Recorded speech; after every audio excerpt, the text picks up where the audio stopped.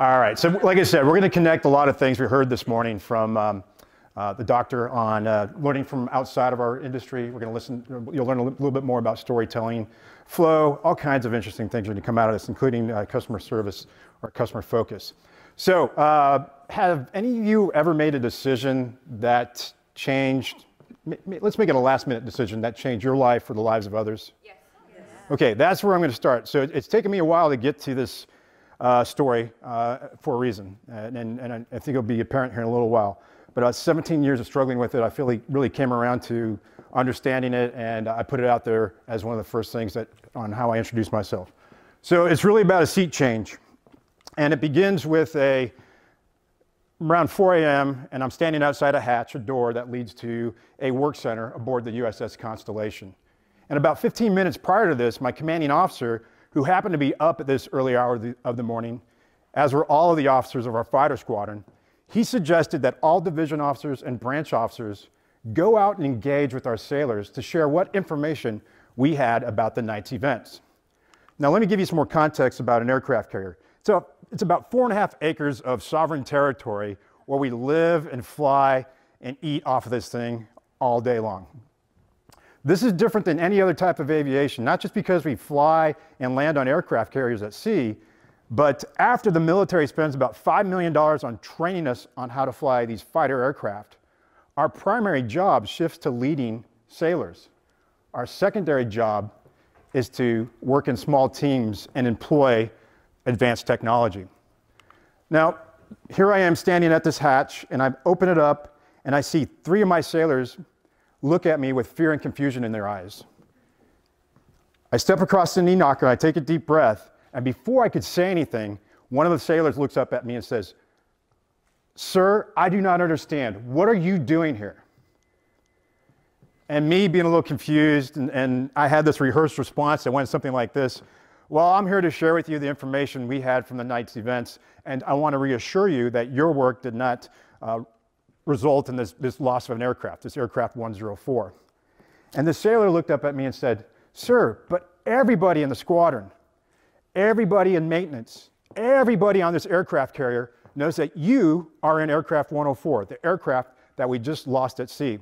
And he points to this flight schedule that's right next to my head as I walk through that hatch. And he says, "See, you are in aircraft 104. It was this sailor's orientation mixed with the experiences that I had over the last 12 hours that would forever shape the way I would observe, decide, and act. So let me tell you about the mission. The mission that night was a leadership apprentice mission that is developed by Top Gun, our fighter weapons school. We take new leaders and we run them through this apprentice program, and at the end, they become a mission commander. And this is my mission commander qualification flight. My job that night is to lead 3 F-14s, pictured here, with 6 crew members, and defend in a simulated defense against bad aircraft coming to attack the aircraft carrier. So what we're going to be evaluated on that night as a division, our 3 aircraft, is on how well we brief the plan, how well we communicate, how well do we build situational awareness through building maps and shared mental models, and if we accomplish the mission. Now, I'm going to be evaluated on how well I developed the plan, if I made my intent clear, and how well I shared that intent, as well as how well I led the debrief. So let me give you some more context about this night. We just left a combat operating area where we've been flying combat missions for about 3 or 4 months. One of the things about flying combat missions at night is we wear night vision goggles, so you're looking through soda straws. And night vision goggles really look for light out on the horizon. And where we were flying combat, we had lights all around us. We had the lights of the cities, we had lights from the firewalls. We could see the horizon pretty much any time with our night vision goggles. But now we were operating in the Bay of Bengal, just south of India. And this is what our operating environment looked like through the night vision goggles. Basically, you have the stars that are reflecting off the sea, making up look like down, and down look like up. So I thought about this and I said, hey, we're not used to flying in this environment, and we're about to do a very advanced training mission. And I decided that we're not going to do this particular maneuver. So let me walk you through this maneuver, and I'll use pounds as an example. So I weigh about 200 pounds right now. That's a lie. Okay. All right, so back then I weighed about 200 pounds. My 200-pound body has all this gear on me, and I'm strapped in this fighter aircraft. And what we're going to do in this maneuver is we're going to pull about 5 or 6 Gs to the horizon, which makes my body now weigh 1,000 or 1,200 pounds. We're going to roll the aircraft inverted and dive to the deck as fast as we can. We're going to roll the aircraft upright, and we're going to pitch back up, either go back into the fight or run away from the fight. Now, on top of our heads, we have what is the equivalent of a bowling ball, about a 15-pound bowling ball with all our gear on our head. So you got a 75 to 95 pounds of pressure pushing down on you like this. You're looking through soda straws. And I said, we're not going to do this. There's no reason to take this risk tonight. So at the brief, I had to lead the brief where we go through our objectives, our outcomes that we're trying to achieve. We look at our technology. Do we have everything we need to have to accomplish this mission? At that point, we only had 2 of the required 3 aircraft. We looked at the threats, we looked at the environment, and I stated 3 times during a brief that we are not going to do this maneuver. 3 times. 1, 2, 3. Don't do it. All right, so after this 90-minute brief, we go off to dinner. We had enough time to eat dinner that evening. And sitting at dinner, I'm sitting with the crew that I'll be flying with, the 5 other members of our division, our 3 Tomcats. And at dinner, we had a new piece of information come up. Actually, 2 pieces of information. The first piece of information was, you now have 3 aircraft, okay? We originally had 2. And our training officer suggested that if I swap out seats with one other person, we can get more qualifications done that evening. So I ran the mental simulation through my head, and I realized there's no threat about this. We're going to achieve the mission by doing it. It's safe. And I decided to ask the other 5 members, hey, what do you think about this? Give me your feedback. All but one said, yeah, this is a good idea. Let's go ahead and do it. So I ended up switching out of aircraft 104 into another aircraft, but I would remain the lead. And I would swap out with my old roommate, a father of 2, and he would fly in my role in another aircraft. So we fly out, we execute the mission, and about 20 minutes of the mission, I call a knock it off. I just say, knock it off, knock it off, knock it off. And at that point, we achieved all of the objectives. It was time to head back home. And it was as we were heading back home to the carrier to land on it, we realized that aircraft 104 was lost at sea. 2 of my friends, 2 of my squadron mates, my old roommate, crashed into the Sea of Bengal, going supersonic, 70 degrees nose low. They executed that maneuver 3 times that night. So the Navy has a debrief culture. We follow a simple, repeatable, scalable process to understand what happened. We leverage multiple perspectives in this to understand what happened and then dive into the how and why. So I'm leading the debrief, and in this room now, I have my commanding officer and a bunch of observers that are there to start the black box approach to understanding what happened. And their approach is really to understand the system and fix the system and not assign blame to anyone. So I go ahead and start the debrief. I go through the basics of what we talked about during the planning process or the briefing process, which included the objectives, the threats, the change of aircraft and all that. And I also mentioned that we're not going to do this maneuver 3 times that night. So I run through the basics that we just ran through in the brief. And I do something a little unusual that I find executives have a hard time doing right now. And I'm standing up in front of everybody and I say, hey, as a mission commander, I was late in checking us in, coming out of the area. Was about 5 minutes late on that. That's my bust. And why that's important is that's a standard operating procedure that I failed to do. And the reason we have it is to switch or use a trigger to switch from our operations to landing on an aircraft carrier. It gets us prepared to land. So in front of everybody, I admitted a failure. Hey, I screwed this up tonight. The reason we do that is it creates psychological safety. And in naval aviation, you need to be fallible. You need to display that you are human so you can always identify those weak signals. And it's those weak signals from individuals that really are behind novelty, innovation, safety, and resilience. So about 40 minutes into the debrief, a junior F-18 pilot who happened to be our Red Air that night, or the bad guys, He tells everybody in the room, I have a bad lock. I lost situational awareness to aircraft 104. I screwed up. So he calls himself out, but then he quickly realizes, wait a minute, the timeline matches up with where we lost this aircraft. And he stands up and says, I think I have aircraft 104 on radar tape. And he pulls the tape out and puts it in a machine, and sure enough, there's this bad radar lock watching the aircraft 104 go right into the water. It was through this debrief, through this multiple perspectives, that we were able to reconstruct what happened. We call that accountability. Then we move on to the how and why. We call that learning. So one of my other failures that night that I struggled with over the last 18 years is I missed that weak signal from the officer who said, I don't want to do this. And it's called retrospective coherence. We look back at things and we realize, hey, we missed this. But it is not what caused the accident. So what ended up happening over time is this become my why behind what I do. Mainly because we see things repeat in different industries because of the same processes, because of the same factors. And what I want to do with my life and what I've been doing with my life is I want to make sure that when fathers, brothers, aunts, sisters, mothers, cousins go out to sea on a training mission, that they all come back safely.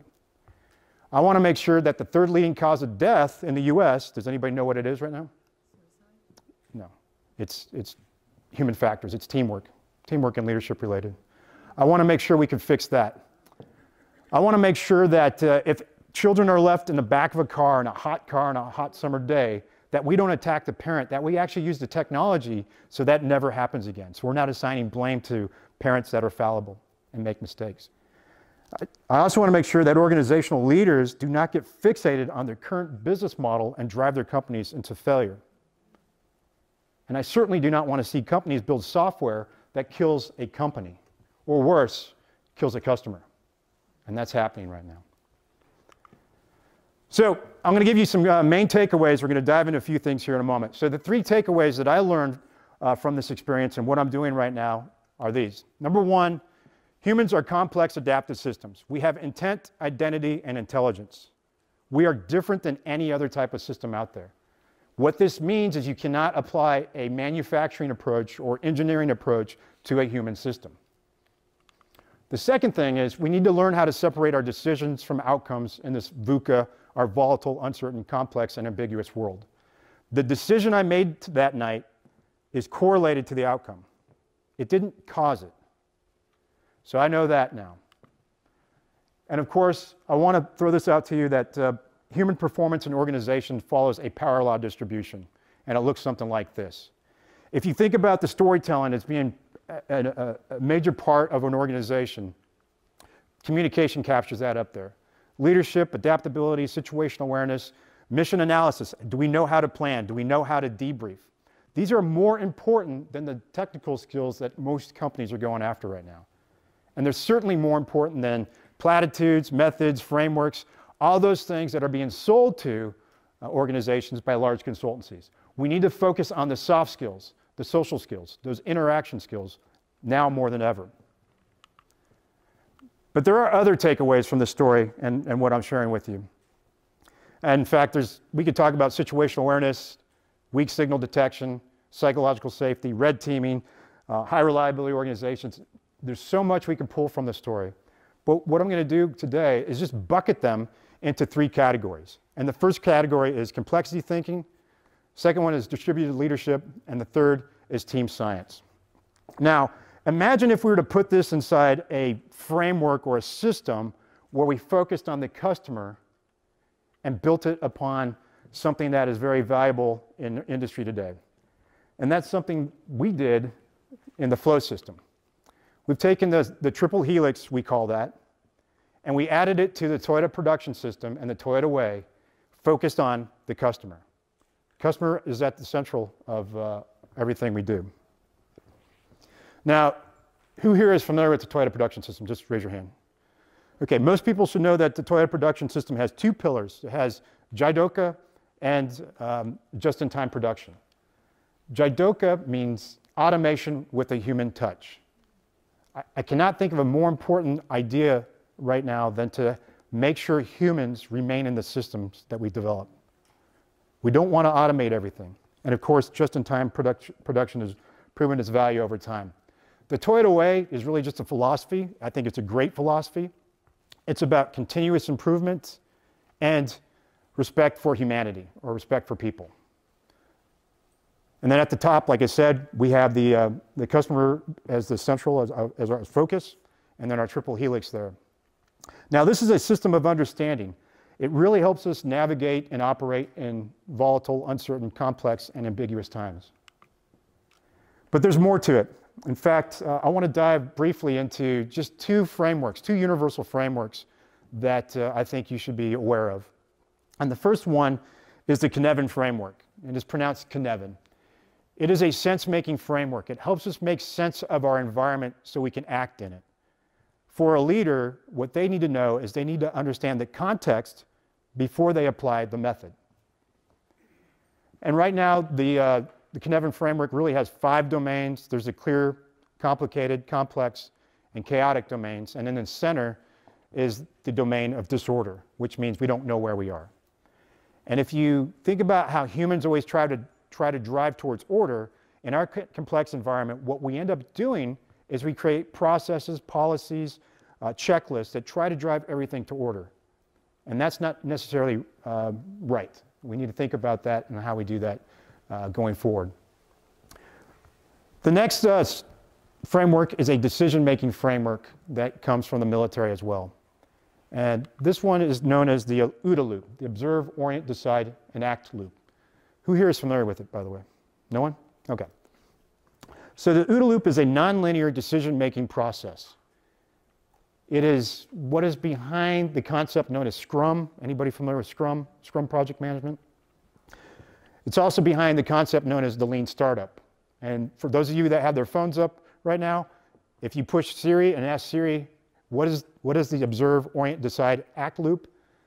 Siri will come back and say, agility is an outcome of the OODA loop, and it is used in cybersecurity.